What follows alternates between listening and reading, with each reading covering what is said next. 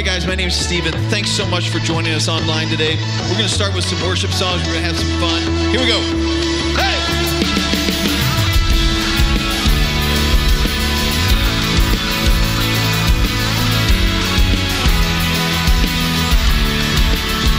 This is the day that you have made.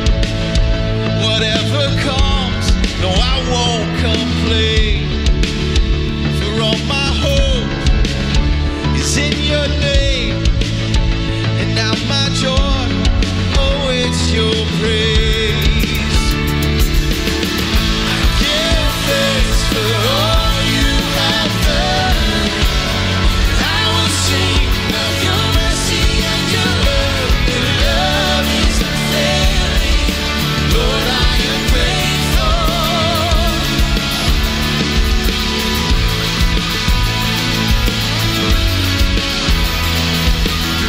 Now listen, when I was down, you brought me out. You set my feet on higher ground. So here I stand, you are my God. His faithfulness, my shining rock. Yeah, I give thanks for all you have done. I will sing of your mercy and your love. Your love is unfailing. Lord, I am grateful. I give thanks for all you, and I won't forget. I won't forget all the battles you have won. Your love is unfailing.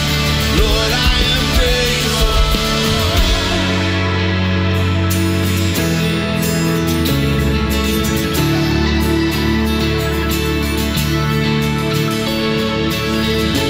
And as we lift our hands up, heaven's open, heaven's open. So let our lives declare the love our God has spoken over us. And as we lift our hands up, heaven's open, heaven's open. So let our lives declare the love our God has spoken over us. Yeah. Oh, I give thanks for all you have done. I will sing of your mercy and your love. Your love is unfailing. Lord, I am grateful. I give thanks for all you have done. I won't forget all the battles you have won. Your love is unfailing. Lord, I am grateful.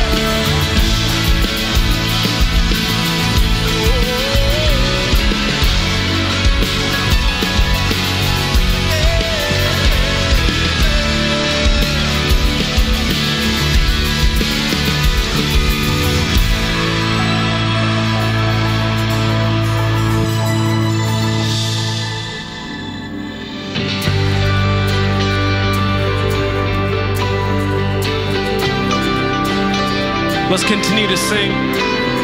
We worship a good God. In just one word, He can change everything.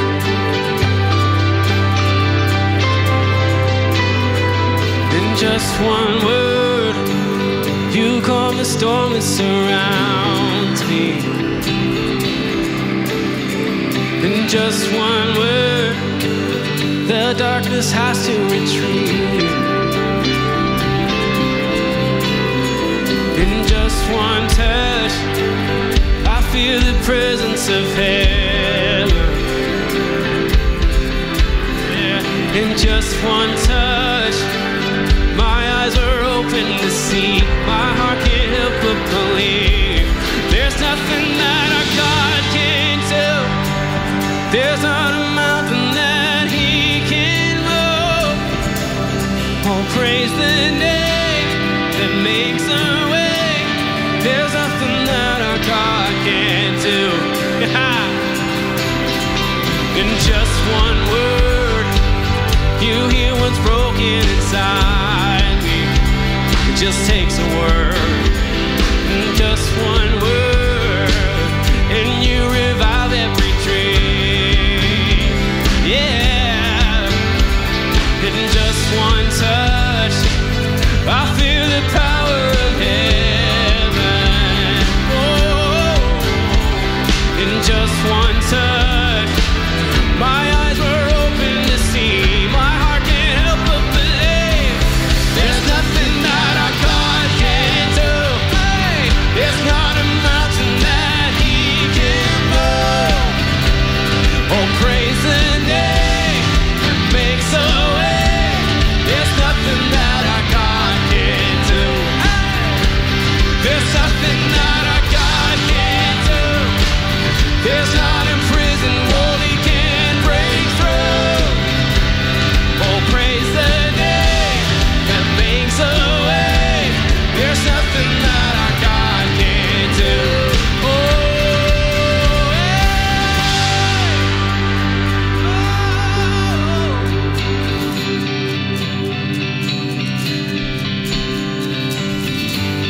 I will believe for greater things. There's no power like the power of Jesus. Let faith arise, let all agree. There's no power like the power of Jesus. I will believe for greater things. There's no power like the power of Jesus. Let faith arise, let all agree. There's no power like the power of Jesus. Hey, I will believe for greater things. There's no power like the power of Jesus. Let faith arise, let all agree. There's no power like His power. There's nothing that our God can't do. Hey, the mountain that He can move. And praise the name that makes a way. There's nothing that our God can't do. There's nothing that our God can't do. There's not a prison wall He can't break through. Oh, praise the name that makes a way. There's nothing that our God can't do.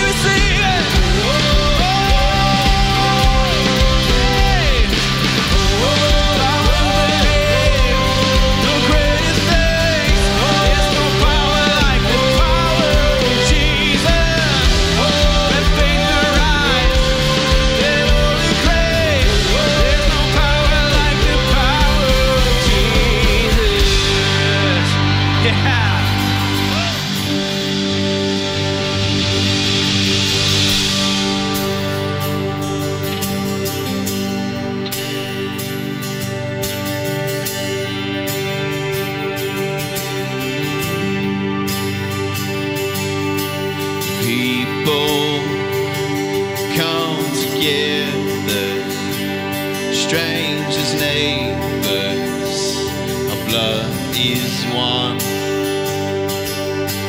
Children from generations, from every nation, kingdom come.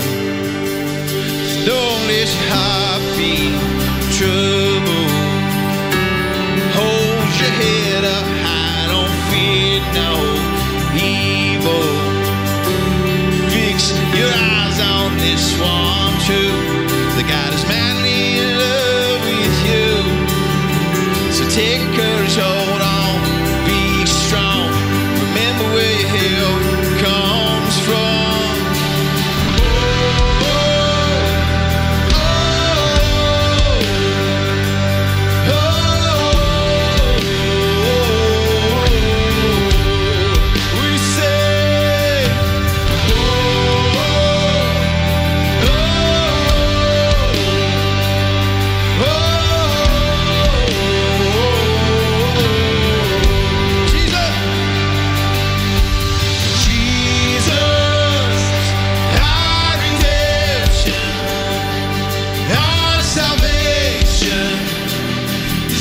in his blood.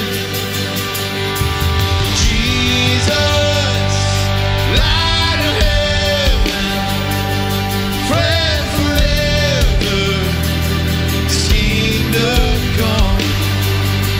So don't let your heart be troubled.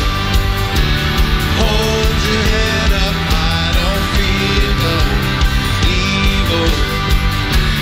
Fix your eyes on this one too. God is madly in love with you. Take courage, hold on, be strong. Remember where help comes from. Oh, oh,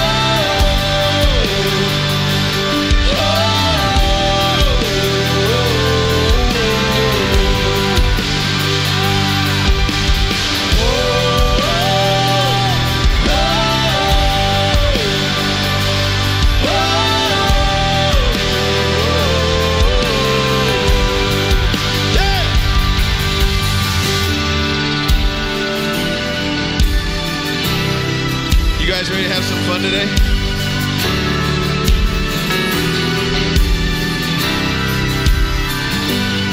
Swing wide, all you heavens. Let the praise go up as the walls come down.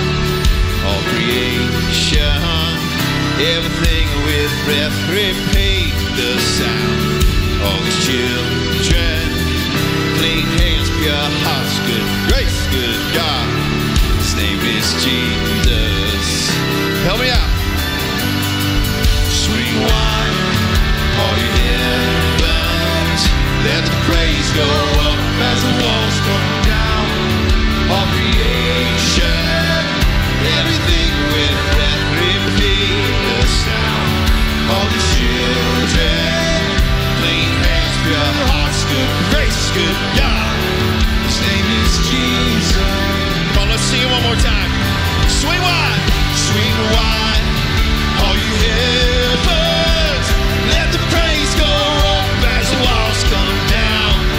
All creation, everything with breath, repeat the sound. All the children, clean hands, pure hearts, good grace, good God. His name is Jesus. Yeah! Oh, oh, oh,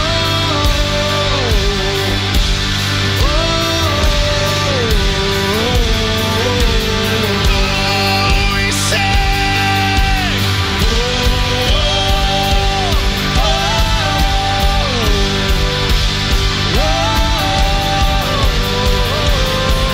Oh, swing away, swing away, all you heavens. Let the praise go up as the walls come down. All creation, everything with breath, repeat the sound. Clean hands, pure hearts, good grace, good God. His name is Jesus. Here we go.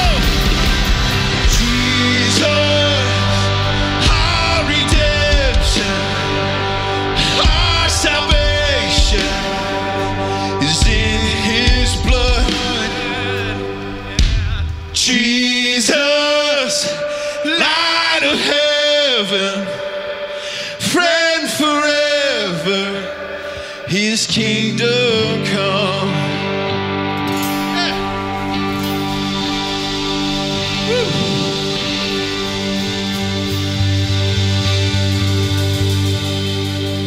Lord, thank you so much, Lord, for what you're going to do in this service right now. Lord, thank you for what you've already done. Lord, use this recording, Lord. Use these songs. Use this message, Lord, to reach each and every person that's watching today, Father. Lord, I pray over Dwight's message, Lord. I pray that it's clear, Lord. I pray that it just speaks directly to the hearts of who needs to hear it. We pray all this in your name. Amen.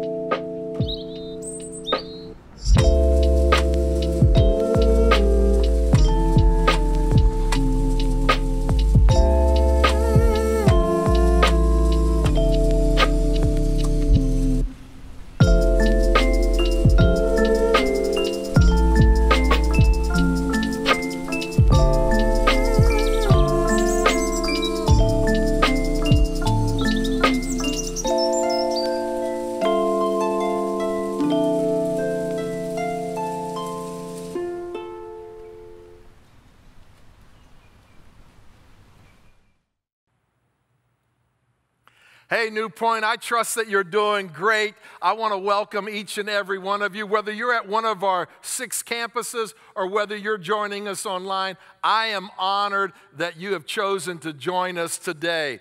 Now, we're in this series called Under My Roof, and we're looking at the family. God created us to live in families. And so we've looked at the family, we've looked at marriage, and today we want to look at parenting. What an unbelievable, awesome responsibility, but also privilege, because here's what I know. No one has a greater potential to impact and influence a child than a dad or a mother. I mean, we have been given a great responsibility, but also a tremendous privilege to be able to do that.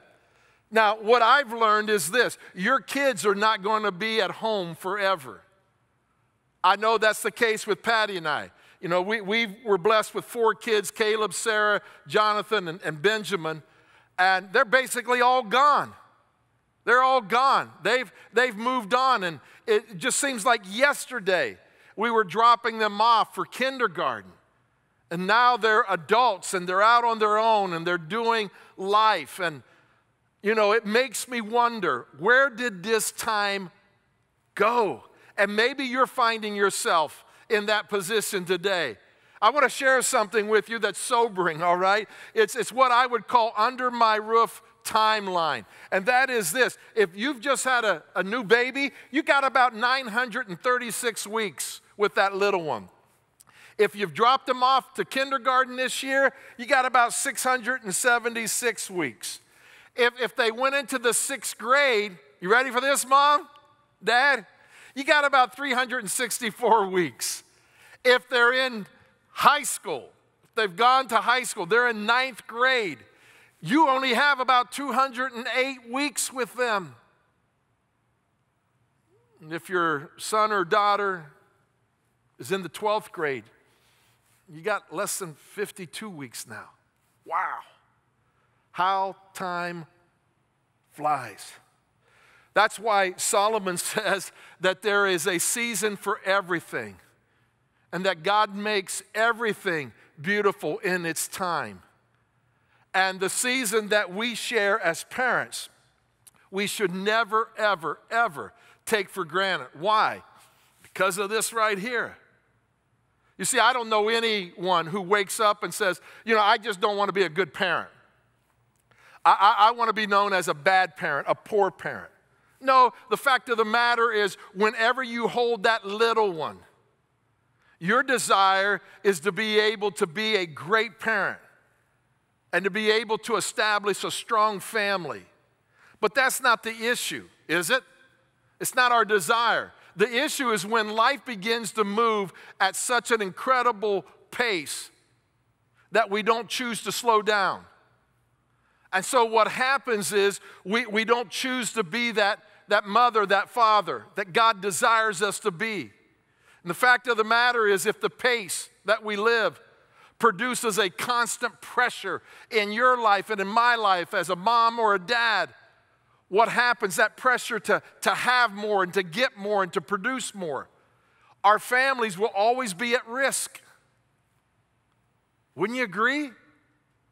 Because time goes so quick and so fast. And so people ask the question, you know, is it possible to achieve success and build a healthy family at the same time? Is it possible to raise faithful kids in our world today? You see, what we have to understand is the goal of parenting is not just to raise good moral kids who keeps your name out of the papers. The actual goal is to inspire them, train them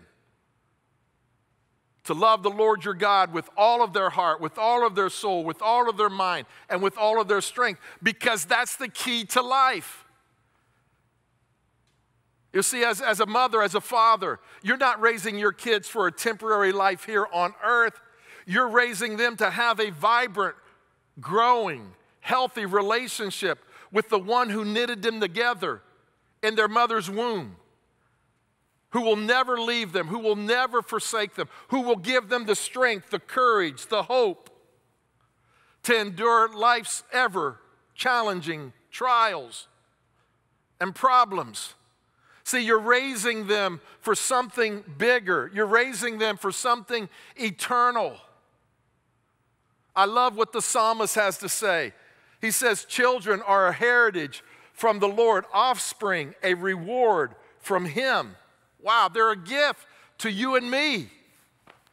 Like arrows in the hands of a warrior are children born in one's youth. Wow. Now notice that he didn't say that children are like swords in the hands of a warrior. Why? Because arrows were meant to be shot and to be sent into places that a warrior could never, ever go. You see, we're not raising kids to be extensions of ourselves. We're raising them to influence and impact and change their world in ways that you and I never could. You see, we're raising kids for something bigger than the American dream. We're raising them to be and to experience eternal life. And so here's what we have to understand as parents, as moms and dads. When your child was born, I know that you probably said the exact same thing that I said. You know what? There couldn't be a cuter baby. You know, they're so precious and they're so innocent. But the fact of the matter is, Scripture tells us that we were all born in sin. So they have a sin nature. They have a desire to do that which is wrong. They don't have a God nature in them. That's why we don't have to teach our kids to lie or steal or say hurtful things, do we? You know, I didn't tell my kids, hey, you know what? There's going to come a time of when mom says that you have to wait to eat a cookie. And so here's what I want you to do. I know there's going to come a time of when you're going to do that. And so when she approaches you and asks you whether you ate the cookie or not, I want you to look dead straight in her eyes. You can practice with me and just say, nope, I didn't eat it. No, we don't have to do that, do we? Absolutely not. That comes natural to them. We don't have to teach our kids to do that which is wrong. They're born with that sinful nature. They've not been born again of God's Spirit. And so as a result, they need Jesus. They need to receive Jesus. They need to experience Jesus. They need to have a new heart so that they can have new desires. And they don't come knowing about God, theology about God. They don't know about sin. They don't know about His consequences. They don't know about God. They don't know about His truth. They don't know about His grace. They don't know about His presence. They don't know about His power. You see, all of these things, they need to be taught. They need to be trained in. That's why what happens under your roof is more important than what happens under any other roof, because our children come not with the knowledge of these things. And so one of the greatest experiences that a mom or a dad can have is to be able to help their son, their daughter, to be able to understand that there is a God and that He loves them and that He wants to be their heavenly Father and that He wants to fill them with His power so that they can face anything in life, and to be able to explain that Jesus died for them and rose again, and He wants to come and live in their heart. You see, listen to me. A healing in America is not going to happen at a political level. It's just not. America will be at its best when the healing begins at the grassroots level. That's at my home, your home, in our church, in our communities. That's where it's going to happen. And if it doesn't happen there, guess what? It's not going to happen. And so that's why we want to raise a generation of people who know God, and they want to make him known. Now, you may not be a parent, but I bet you probably have a niece, you probably have a nephew. Maybe at your place of work, there's young people there. God wants you to be able to help them and love them and train them and teach them. You see, so what I'm talking about today isn't just for parents. It's for all of us who realize that we're not going to live forever here.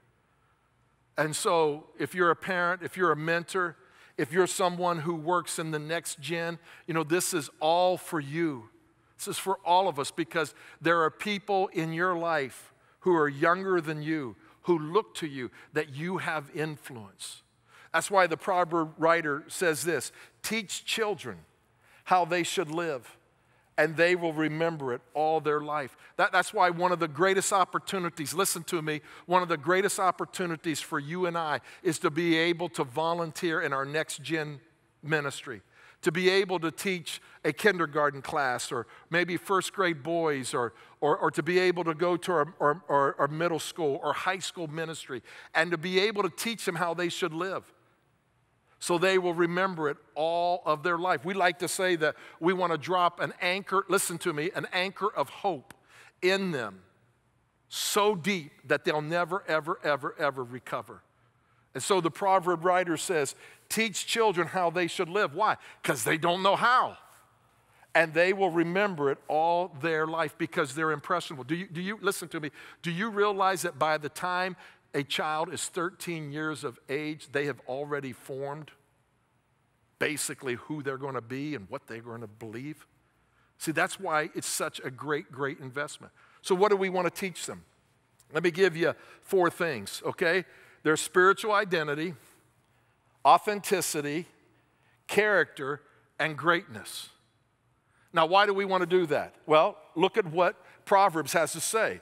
Teach children how they should live, and they will remember it all of their life. And so we want them to remember these 4 things all of their life. So let me help you with it today, all right? The first one is their spiritual identity. And here's what we need to understand. Listen, we are more spiritual than we are physical. And this is hard for our physical and mental selves to process, because we're always dealing in the physical. But if you don't understand that we're more spiritual than we are physical, you will miss this mark. And you will make sure that your child has food and clothing and equipment for their sports and maybe for their music and for other things, but you will miss the most important thing, and that is their spiritual identity, because that's how they function. And so what happens is this: as parents, if we're not careful, we can want to live our dreams through our kids, right? You know, I was an athlete, so I want my kids to be an athlete. Or we can want our kids to what? Experience what we didn't.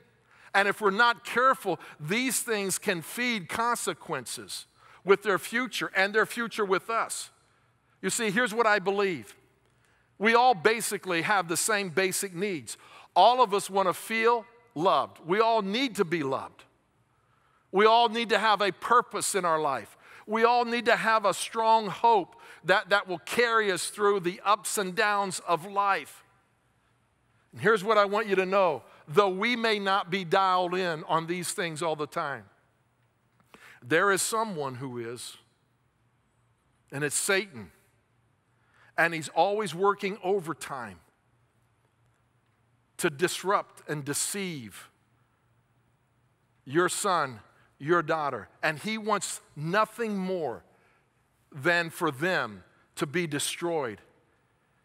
So that what happens is they will be content with superficial answers, and that their needs will be met in superficial ways, which will make them vulnerable to his attack and to life in general. And so we want to be able to teach them their spiritual identity. Let me give you 3 areas. One is security. Every child needs to know that they are loved unconditionally. They need to know that love is always there. They need to know that they don't have to earn it. They need to know that we will never leave them, we'll never forsake them, because they need to know that God will never. And when they experience it, guess what? They will feel secure, which is a huge, huge, huge thing in life. You see, God has purposefully put a void in each and every one of our lives that can only be filled with love. Love from Him and love from you and me. And so we need to be able to love them so that they can have security. The second thing is significance. You see, everybody wants their life to count for something. And we want to know that what we're doing has a lasting and positive impact on the world.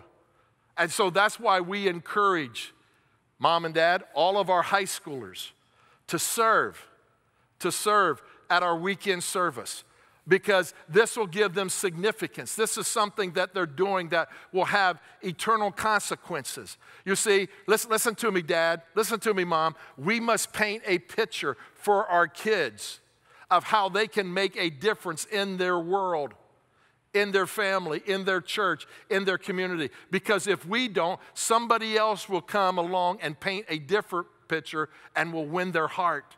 And we'll wonder what happened to our son, what happened to our daughter, because they long for significance, just like you and I do. And then the third one is strength. We need to help them to understand that they have hope in Jesus, because this will help them to be able to preserve and to be able to persevere and to be able to go in life even when it's going against them. It'll give them an extra shot of confidence and courage. And we need to do that through our words and through our teaching. You see, what happens is hope gives us an incredible weapon, and it gives us strength. It gives us strength. And this happens through teaching our kids to understand a biblical worldview, that there's more to life than just living and dying, that God has created an eternal home for each and every one of us. And this is only possible as we teach them a biblical worldview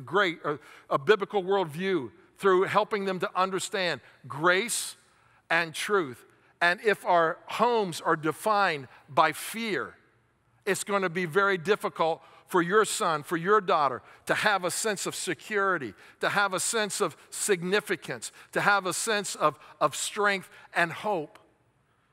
And if our homes are defined by pleasing people rather than God, our kids will get a sense that they have to earn our favor. They have to earn our love.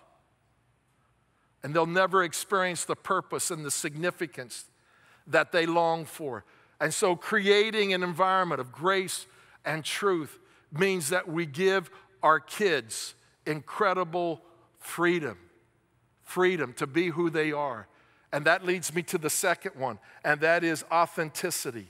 You teach your children about their spiritual identity, security, significance, and strength. But you also teach your kids about being authentic, being genuine, being real. And that is allowing our kids to be unique. And by the way, guess what? Even strange at times. You see, oftentimes it's those things that annoy you and me, or maybe bring about some kind of level of inconvenience, that are the primary ingredients that God has put in them that makes them unique, that makes them special, because they're fearfully and they're wonderfully made. And so they are called to be genuine, to have the freedom to be different, not to be like you, Dad, not to be like you, Mom, but to be themselves and to be who God gifted them and created them to be. And then we need to be able to help them to be vulnerable. To be vulnerable. Kids need to know that they have a safe place to talk about their fears, about their concerns, about their struggles, about their hurts, about their insecurities, about their relationships, and that we will never assess those things against them in dealing with our love for them or our provision for them. You know, and for this to happen, guess what? Mom, guess what, Dad? You need to be vulnerable with them. For your kid, for your son, for your daughter to be vulnerable with you, you have to model the way. You have to be authentic. You have to be genuine. You have to share your fears. You have to share your insecurities. You have to share your failures. And that'll teach them that it's okay to be able to do that, and they'll experience a authenticity because they're vulnerable. You see, vulnerability makes you tough because it makes you allow to be who God created you to be. And then to be candid, And this is so huge. Our kids need to know that they have the freedom to speak the truth. If you're at the Mason house, if you're at our dinner table, okay, all of our kids know that they have the liberty and the freedom to speak the truth and to be honest without costing them something with us. They're not going to be penalized. They can be truthful about their frustration with me or with Patty or maybe with the family, maybe things that we have done or maybe things that we haven't done, maybe that has hurt them or angered them or annoyed them. They have the freedom to be able to be candid with us. I'll never forget the time, I believe Sarah was probably about 13 years old, and my dad had visited us. And she came to me and she said, "Dad, you were rude to Grandpa, and you need to ask him to forgive you." And it took me back. And I told her, I got defensive, okay? And I told her, I said, "I don't think I was rude." She said, "You were rude, and you need to ask him to forgive you." And you know what? When truth comes, it doesn't matter who it comes through, does it? And I felt the fact that I needed to go to my father and I needed to ask him to forgive me. And that's what I did. And I told her, "You know what? Okay, I'm going to go see Grandpa and I'm going to ask him to forgive me." You see, we need to be willing to hear the truth from our kids. We need to give them permission to speak truth to us. And when they do, we need to be prepared to eat a lot of crow and to ask for a ton of forgiveness. Because I believe being a great parent requires a lot of humility. And so we want them to be authentic. And for that to happen, they need to be vulnerable. They need to be candid. And then there needs to be an environment where you can make mistakes. It's not a question of whether our kids are going to make mistakes. They're going to make mistakes. It's just a matter of when and what. And they need to know that there's nothing that they, listen to me, they need to know that there's nothing that they will ever do that will separate us from them, that we will always love them. Because they need to know that they have a heavenly Father who loves them and that nothing can separate them from his love as well. You see, the home is a place of where mistakes can be made, even big ones. Ready for this? Even embarrassing ones. Listen, even ones that make the paper. But it should never end a relationship. Never. I've told my kids, listen, there's nothing that you're going to do that'll ever cause me not to love you. Because I want to teach them to be authentic, to be genuine, to be vulnerable, to be real, to be open, even about making mistakes. And then the third area is character. We need to teach our children about their spiritual identity, about authenticity, and about their character. Character, as one writer says, is defined in doing what is right as God has defined what is right. Wow. It's the ability to live in reality. It's the ability to embrace the truth and the discomfort of truth, of what you're dealing with, what you're facing with, doing the hard thing, the uncomfortable thing, not because it's popular, but because it's right. You know, we've always heard, it's what's on the inside that really counts. That's true. Good character is what compensates for weaknesses.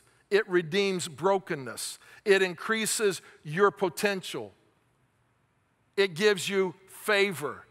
And yet we live in a society of where we appear that it's more important of how you present yourself than who you really are. We live in a society of where what happens is we'd rather people think that we're right than to be right. And too often, if we're not careful as parents, we go for focusing on behavioral modification. We go for the fruit instead of the root. And so we never address the surface. We never address the real issue. We address the surface issues. And what we must do is we must focus on the heart. And if we get the heart right, then guess what? The character and the behavior will follow. And so we must determine and we must desire that our kids turn out right more than look right. So we must build character in them so that they can have strong, healthy relationships, so they can be that spouse, so that they can be that parent that God wants them to be. And it paves the way for them to be able to be followers of Christ that make a difference in their world. They become thermostats instead of thermometers because they're living out their faith. So how do we do that? Let me give you a number of ways. One is faith. And what is faith? Faith is believing that God is who he says he is and that he will do what he has promised to do. And so what happens is when faith becomes a character trait, we begin to make moral choices that are aligned with God's word. So faith. The second one is poise. A keen sense of appropriateness, of what is appropriate. Poise is that moral and relational equilibrium. Okay, it's God's grace in a person's life that allows them to understand what is right in a given situation. You see, Ecclesiastes tells us that poise is basically knowing when to plant or uproot, tear down or build, weep or laugh, mourn or dance, embrace or refrain, search or give up, keep or throw away, to be silent or to speak up, or to love or to hate, or to go to war or to make peace. You see, poise is doing the things that you need to do when you need to do them so that you can do the things that you want to do when you want to do them. Poise. And then discipline. Discipline. If we're going to teach them character, it's discipline. You know, foregoing the immediate, okay, so that we can enjoy the prize and the reward. You know, it's like railroads beneath a train. The discipline that we build in our sons and daughters' lives that enables them to harness their gifts and their talents and their personalities that God has built into them. You see, someone might say that a train track confines the train. But in doing so, guess what it does? It empowers them to do an enormous amount of good for people and for the marketplace. And a train that leaves its rails is called a train wreck. And train wrecks are messes. And so are the people's lives who don't have discipline. And so we must love our kids enough to be able to do the hard work of building discipline in their lives. And so let me ask you a question. Do you have a routine in your family for maybe dinner? Do you have a routine of where you come together and you have devotions? Do you have a routine of where you have chores that each person in the family does? You see, you want to be able to develop character, and you do that through discipline. Let me give you this last one as we wrap up, and that is greatness. That is greatness. You see, the world measures success by what? Wealth, beauty, power, fame, possessions, all of those things. But you don't have to read very far into Scripture to find out that more times than not, God uses the weak, the broken, the unknown, the undesirable man or woman to do his best work. And so if we aim our kids towards worldly success, we're definitely aiming too low. Success is like pop. You drink it and it tastes good, but it doesn't satisfy you. We're longing for significance because God has something better in mind. And so we don't want to just be successful when we can live out a significant life. And the greatness is a passion for God, a love for God, to be able to do His will, to be able to follow His plans. Because listen to me, I tell my kids this all the time. When you are convinced that God is wiser than you, it's going to be a great day in your life. And God has ordained the days for all of us to walk in. And we want to teach our kids, and we want to be able to lead our kids in that. And leading our kids to reach their God-given potential. And how do we do that? How do we do that? We speak to their heart. Because Proverbs says it this way, above all else, guard your heart, for everything you do flows from it. So we speak to their heart, and we want to develop 3 types of hearts to be able to lead them to greatness. One is a humble heart, and that is reverence for God and respect for people. We want to develop a grateful heart, and that is appreciation for what we have. To be able to be thankful for what we have, to focus on what we have and not what we don't, and to be able to thank the giver of that. And then a generous heart, one that is delighted in sharing the resources that God has blessed them with, which is basically being a servant. And so I want to challenge all of us to be able to be intentional, because everything that I've mentioned here will not happen by accident. It'll only happen if you and I, as parents and as leaders and as mentors, have the desire and the discipline to be able to see a bigger picture. Now, maybe you grew up in a home of where you didn't get these. You didn't get the spiritual identity. You didn't get the character. You didn't get the authenticity. You didn't get the truth that I'm sharing with you today. I want to tell you that God wants to give that to you. You have a heavenly Father, and hear me on this. This is one of the reasons why we meet every week, because your heavenly Father wants to train you and wants to teach you in these 4 ways of being able to understand your spiritual identity, your authenticity, your character, and your greatness. By the way, guess what? These are the 4 things that we teach in our grade level classes and our junior high and our high school classes. And we want to partner with you on that. And so today, what happens under your roof is more important than what happens any other place. And I want to invite you to be a part of God's family and allow Him to train you and develop you so that you can be able to influence and impact your world in a positive way. Would you pray with me? God, we thank you today for your love for us. We thank you for the opportunity to learn and grow. And God, I pray for every mom, every dad here today.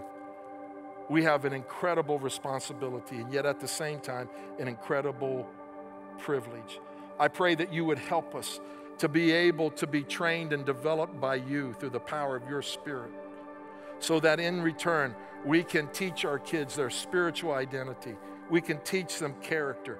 We can teach them how to be authentic. We can teach them what it means to be great in the truest sense of the word. So be with us.